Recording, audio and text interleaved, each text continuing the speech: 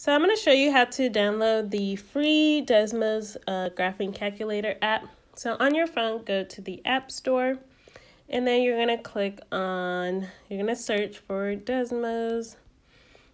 And whenever you type Desmos, you'll see Desmos Graphing Calculator. So you click Get. And I'm going to use my Touch ID to install. It's free. This is a great resource if you are not able to get the TI Inspire on your laptop, or you don't have an iPad. Desmos is a great one. Also, it's free. Several things you can do in this app. You can, of course, just use the calculator. 4 times 5 equals 20. You can graph functions, which is great as well. So if I was trying to graph the equation of a line, I would type y equals 2x, and it's already graphing it before I even finish what I'm trying to type. 2x plus 3, that's the equation of a line.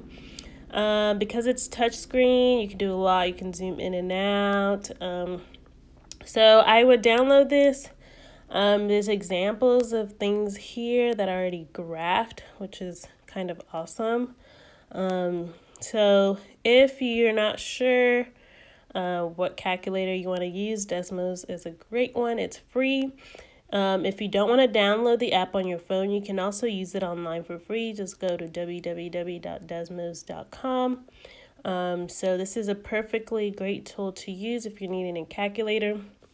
If you want to sign in with your account, you can. You can sign in with your school account.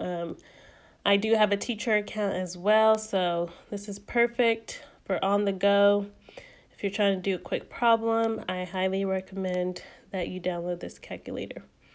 So let me know if y'all have any questions in the comments on how to use this calculator or how to download it, and I will be happy to help.